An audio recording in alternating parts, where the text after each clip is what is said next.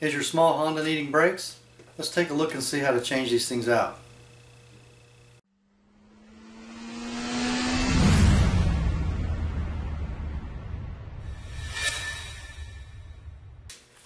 In this video we're going to go over some small Hondas.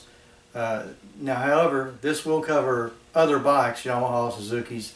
They all use similar type brakes and the procedure is pretty much the same. Things may change as you get into newer. This, since this video is about Hondas, this will cover the bike we're working on is a CT70. It's a 1970 CT70. However, that'll work on the Honda 50s, pretty much most of the 50s. I think some of the brakes were a little bit different on, I think the QA50. It had like, the shoe had like a little round joining ring or something and a bolt that you put there. It was a little bit different, but for the most part this is a static type post that sits there, and then you've got your can that actually operates the shoes, that spreads them out. But that'll cover your 50s, all your Honda 70s like CT70, CL70, SL70, XL70, XR75s, XR80s, CRF 50s, CRF 70s, CRF 125s. This will go all the way up to, this brake procedure on for shoes should cover all the way up to like some of the CB 250s and such. Of course it's going to be bigger shoes, but and this will cover from their years, pretty much from when they're made all the way to current. I think they still use the shoe design now. But watch the video. There's some little tips and tricks in here, such as like when you change out the rear brakes, a lot of people unscrew the adjusters for the chain and have to readjust the chain. You don't have to do that, and I'll show you in this video how. There's some spacers you need to look for on the front speedometer, or on the front brake hub.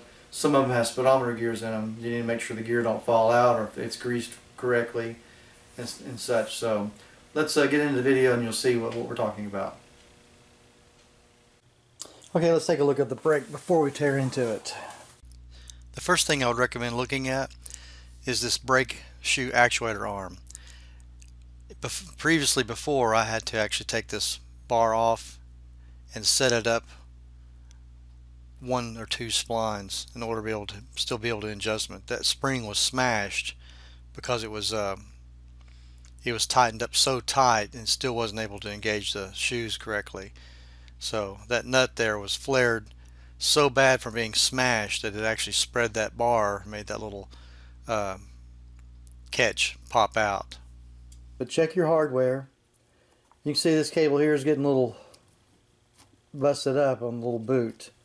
We're not going to replace that today, but it will need a new brake cable. But you want to look at all your hardware and stuff. Now in a situation like this, you've got a speedometer cable. You do not have to take any of this stuff loose. You can leave it right on. We're going to take out this, take this nut off, take the axle bolt out, and slide it out. Set this down and just remove the brake hub, and you'll see what we're talking about here. Now you'll notice that this side here, it is not a nut. Not all bikes are made this way. Some are nuts, but most of the small Hondas have a hole in it. And what I use a long punch like this.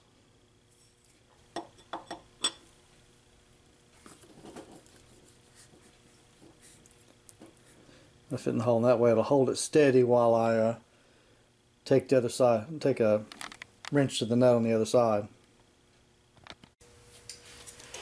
Now on the smaller Hondas, this nut's a 19mm. This older style, it's kind of a self-locking nut. Later on, especially in the later 70s and the 80s, they started putting an actual cotter pin through.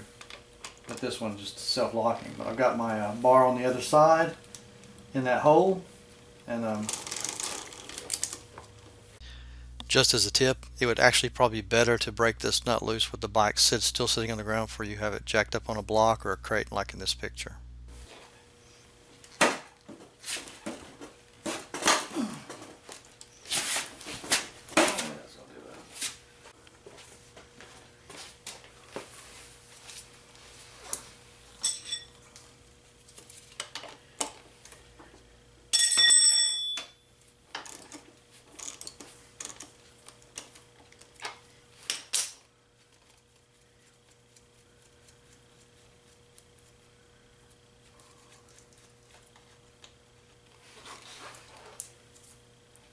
This is kind of stuck, so it's going to have to be tapped with a hammer.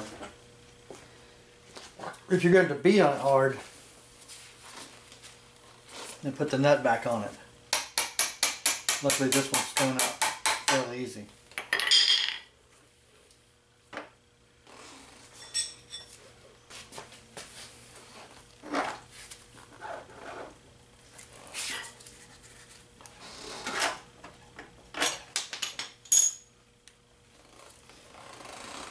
Make note of things that come off. This is a spacer that goes onto the, if you're on the bike, the right side. Now what I was talking about is I said all I have to do, instead of having to disconnect all that stuff,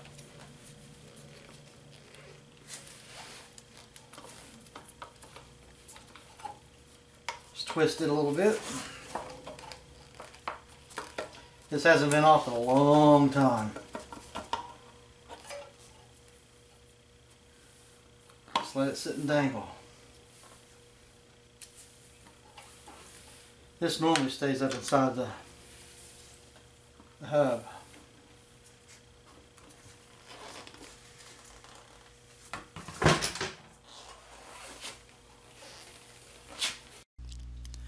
Seeing how worn out these shoes are, it's going to be best to actually back off this adjuster nut.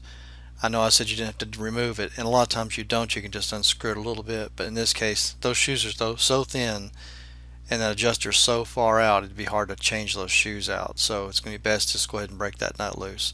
And you may find it better if your bike has been sitting for a long time to actually break all the nuts and bolts loose before you get started, just because before you actually get it set up on a crate. You can go ahead and take some things loose. Now what I'm going to do here is just kind of pull on it with my hand. Fold it over. And you put it on pretty much about the same way. And please make note, this has a seal right here that runs on that inside of that hub. Not all of them do, but if you're going to have to look at your hub assembly and see if it's got a seal on the inside or to the outside, how it's put together. If it has any seals and they're worn out, now's the time to change them. This bike is going to get a major overhaul, rebuild some ways down the point. So right now we just want to get the brakes back up to working where they're in adjustment and stuff. So we're not going to worry about that too much right now. I'm going to apply some grease onto that speedometer gear because it looks, even though there's grease in there, it looks a little dry. So I'm going to apply some new grease on that so that'll, one, it'll stick and it'll help turn the speedometer cable better. Now all I've done is I've just kind of brisked over with a little small wire brush. Nothing major. It doesn't have to be super clean, but I'm just going to wash it out a little bit with the brake part cleaner.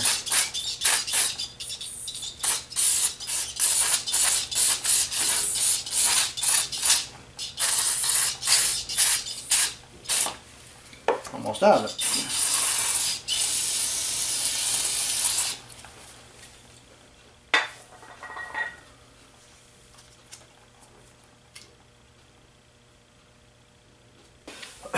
Okay, I put the springs on the shoes. I mean, it's just whatever way you get them on. You know, just as long as they're not where you don't have to stretch the springs. I moved them around until I got springs on it. I put a real light skim of caliper grease or brake grease, either one. You get brake grease in a tube or caliper grease in a little bottle. And I just put a little bit. If you can see it in the light, shiny just a little bit in there. You don't want so much it's going to ooze out and get all over the braking system. So now we're going to do what I did to remove it. Put it up there.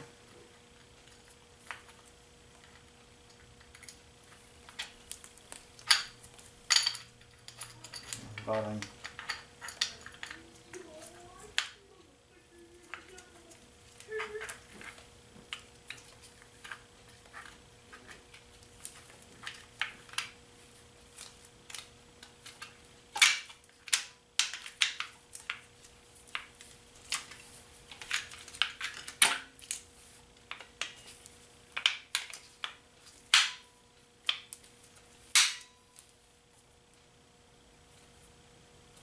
Just kind of manhandle them a little bit.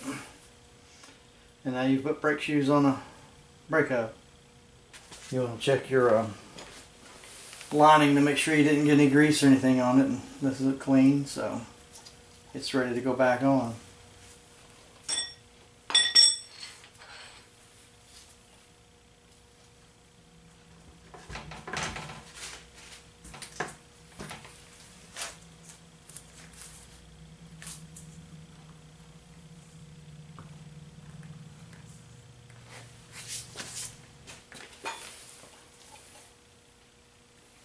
You can look for your little notch. If you have a speedometer on yours, you can look for the little notches and then turn your gear to get close to where that's going to be, because you don't want it to smash. And you can tell it'll go flush. And like I said, this one had a spacer on the other side, so you want to get that spacer in when you go to pick this up. And most every hub's going to have some type of notch. This fork, it's got a post sticking out this way. You can't see it from this camera angle, but it'll go in there, and that's what holds the thing in place when you put the brakes on.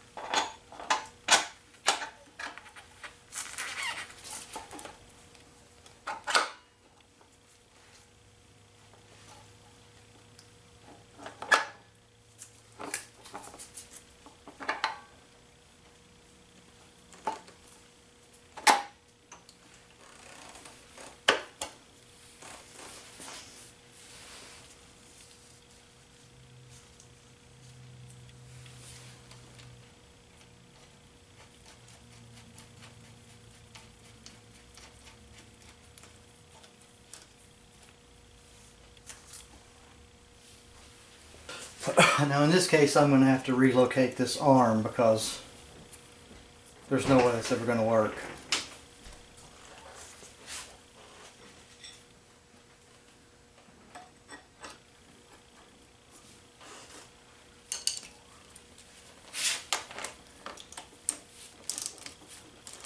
Now when you go to do a final tighten, you may want to set it, because I've got this bike sitting up on a coat crate.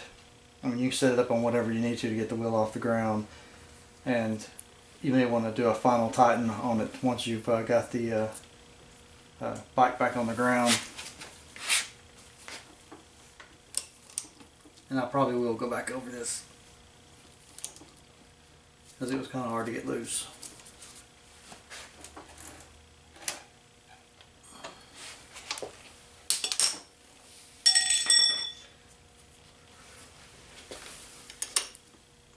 Now this may have actually been adjusted before, because those shoes are pretty thin. That is something you can do, but usually when it gets down to when you can't adjust anymore, it's time to change the shoes out.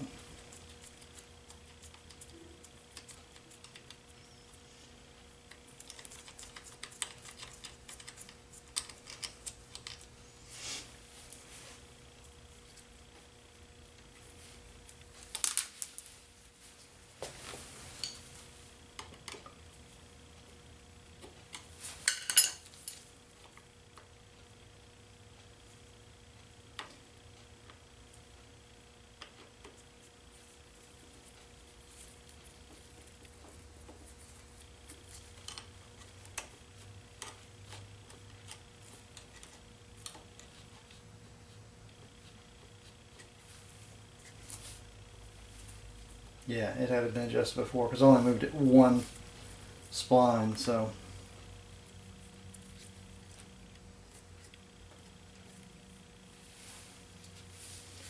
And that's not like an actual real, like a regular nut. It's got a place that kind of catches in a notch.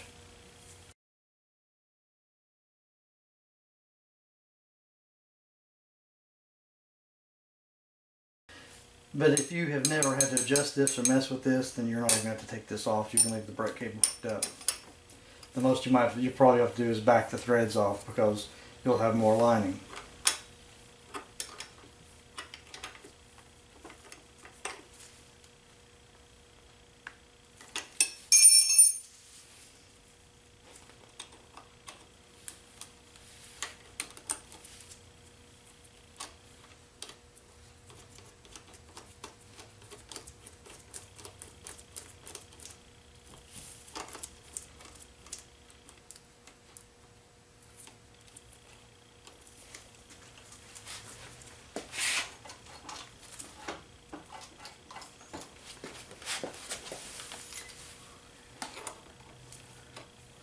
And you want to refer to your bike's specs on free play in the handle, or what you're comfortable with. Some people don't like their grip to be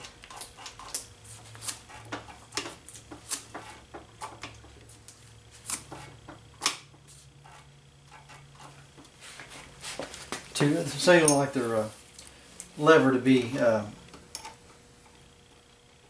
to the top. In other words, if you just barely touch it, it grabs. Some people like to be able to pull it in some. Just depends on the comfort of your hand.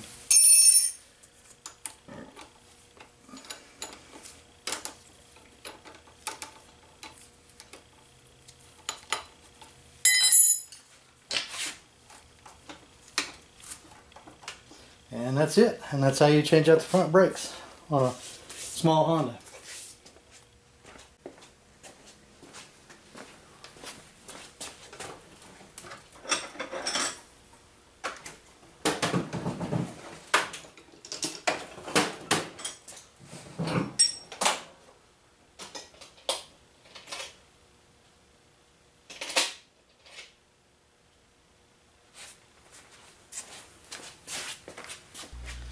Now let's dive in and start on the back brakes. Okay, the bolt that's on the back that holds the axle, it's pretty much the same as the front one. And I think on this this model CT70, it's a 19mm nut.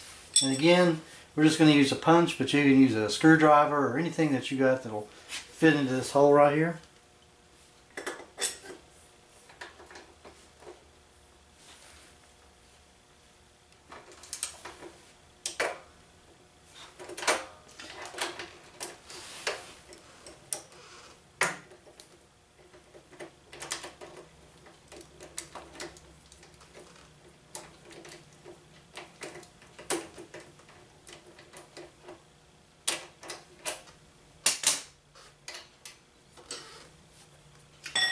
Now I'm going to give you a tip. If your chain's already adjusted, since you broke this bolt loose, you don't have to loosen up your adjusters.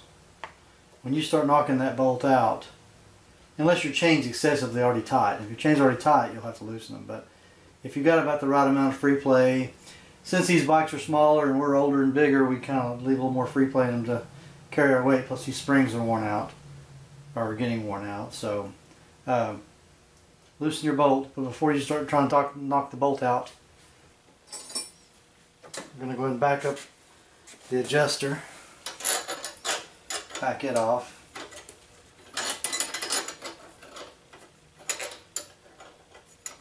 This is actually too deep for a deep well, so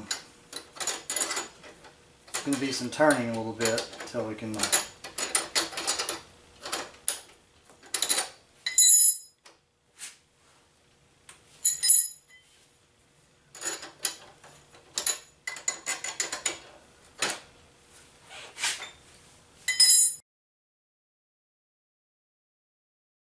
and once you get it backed out far enough, you probably could get a deep well on it. I'm kind of holding the brake lever with my thumb, releasing the pressure so I can turn it by hand to make it faster. But you can see the brakes are so worn out, it was screwed in about as far as it's going to be able to go and still be able to adjust any at all.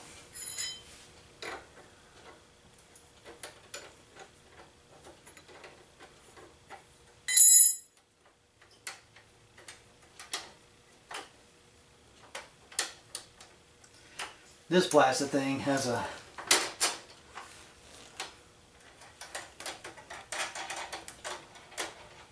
it has two rear brake levers, one at your foot and then one where your clutch would normally go on a manual shift.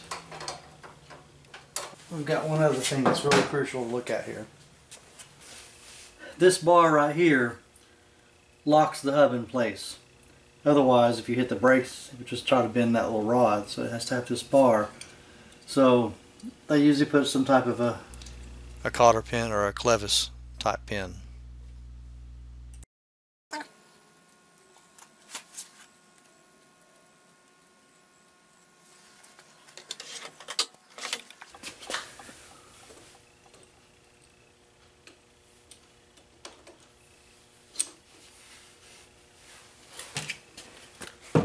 I believe that is a 12 millimeter. Now this bolt does not tighten down on this bar. The nut actually tightens down on the shoulder of that bolt, and there's just a little spring washer in between it and that bar that allows it to be flexible, so whenever you're hitting the brakes or suspension bounces and stuff like that, it doesn't actually snap that bolt in half. If it does, you may not have back brakes, so don't think that it has to actually snug down on that bar. And it's set in the back, so you don't have to put a wrench or anything on it.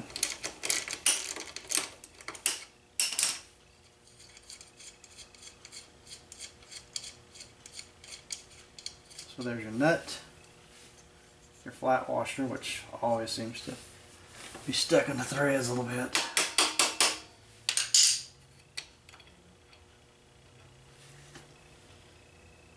So that tightens up against the shoulder on this bolt, and this is just like a lock washer, but it actually creates a spring tension between it and the lock bar.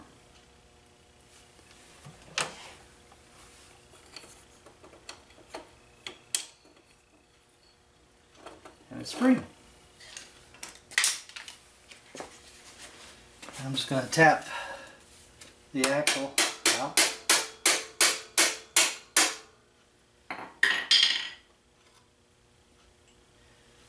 When I tapped it in, this just fell off on the other side. I have not turned the adjustment, so when I put it back on, it'll be just the way it was. And you'll see on this side here.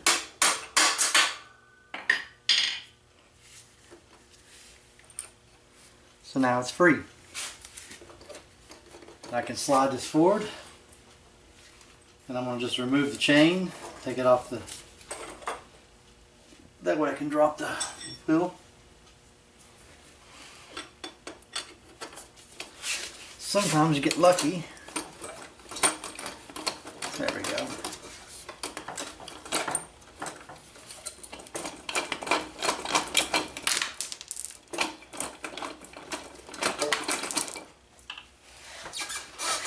If you're wondering what's falling off, this is part of the brake. I should have took it off because it does nothing holds it in there other than that rod. And that's the bolt that I was talking about. It goes to this bar here. That hex just fits in a hex spot in the back and just maintains there. So.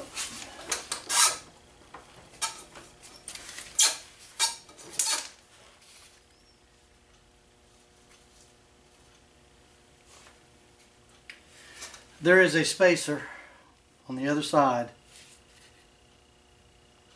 that kind of pushes up against the bearing. So be looking for it. Sometimes they fall out, sometimes they'll stay on the wheel, but I'll show you where it goes in the wheel. But like I said, they usually always fall out. This bike, the seal's worn out completely, so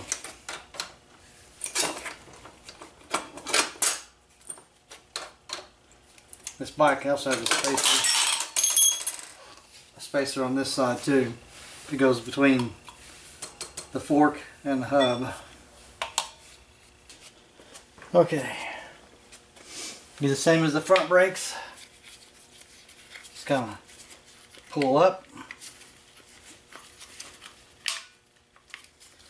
Sometimes it's hard to get out of that back one. If that one doesn't want to move, then try that one. And then just fold your shoe over. I don't know if I got out a camera on that or not. The new shoes come with springs, so you can just throw this away or discard it. You can hang on to the springs in case you may ever need something or something. I'm going to do to these shoes what I did to the front. I'm going to put brake grease on the ends where they move, one on the pivot point and one on the actual cam that actuates the brakes.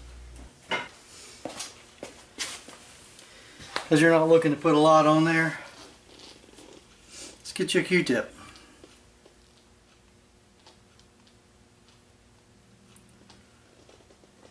Because you don't want to grease it up so much that it'll start slinging grease inside the brakes, and you won't be able to stop at all. So just put a dab,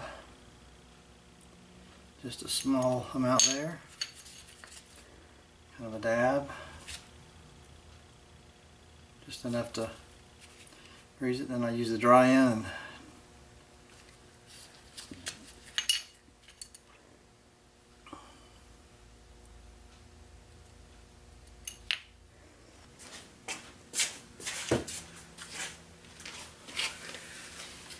so I'll wash it down with a little brake cleaner.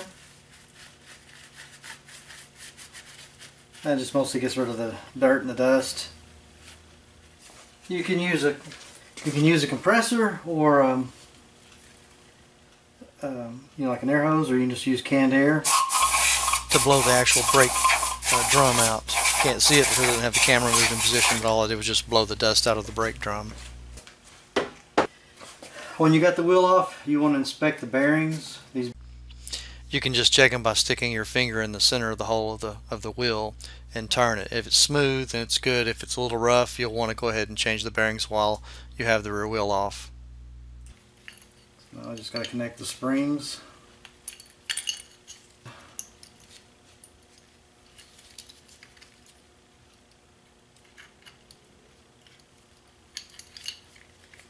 Do it this way as well.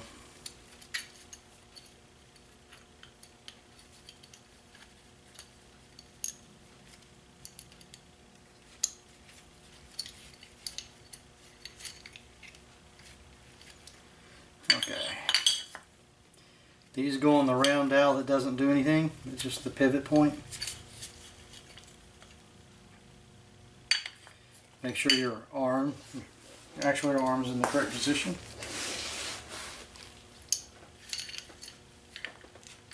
Kind of keep tension on your springs.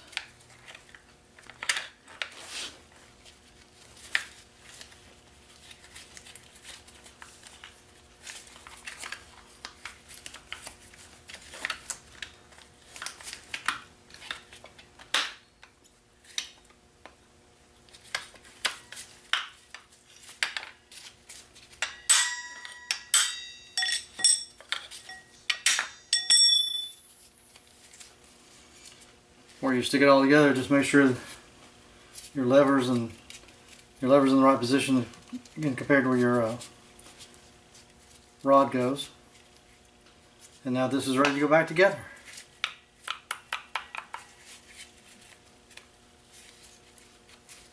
And you can make sure it actuates, but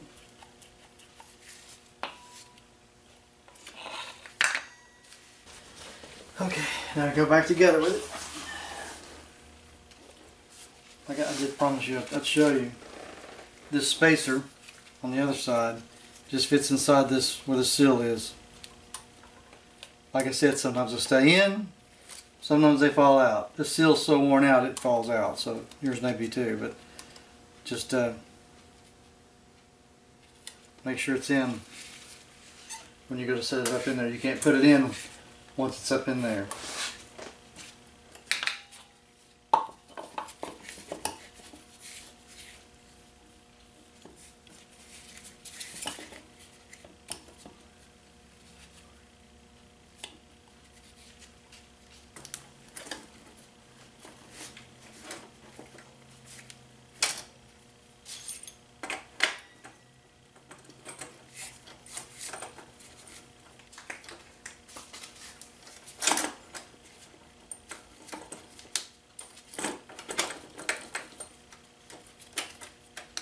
This rod loves getting away.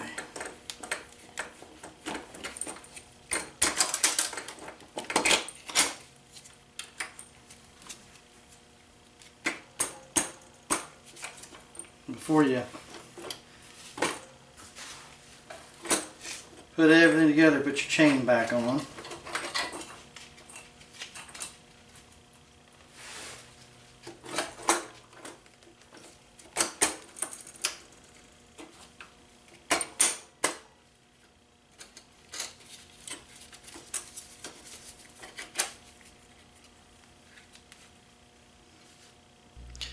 Be sure to put the chain adjuster on the other side, which you can't see in this camera angle. But I never turned the nut to change the adjustment, so just put it on the other side before you put your nut on, and kind of push the tire forward.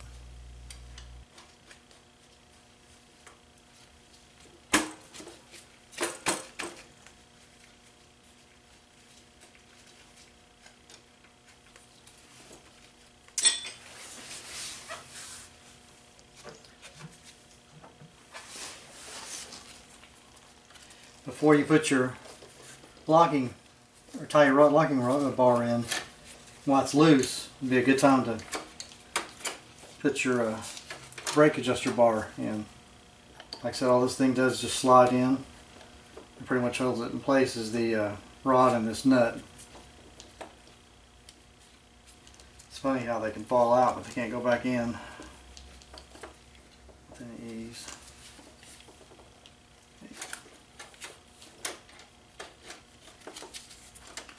You don't want to adjust it. All you want to do is just get the nut on it. Get some threads started.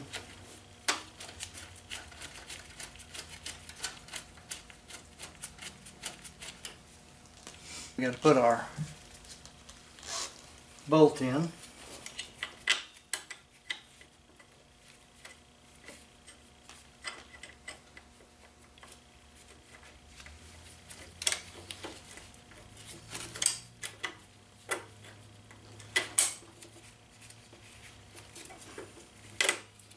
And you want to make sure that that bar slides over that shoulder.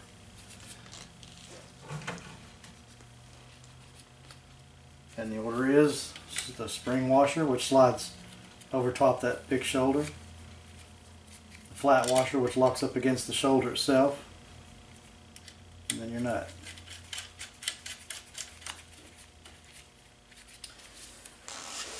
And the rest is just basically adjustments. So if you do have to take these loose or you want to adjust your chain, I can do another video on that, but these adjusters have a little mark dead center on the top, and there's little marks on the sway arm.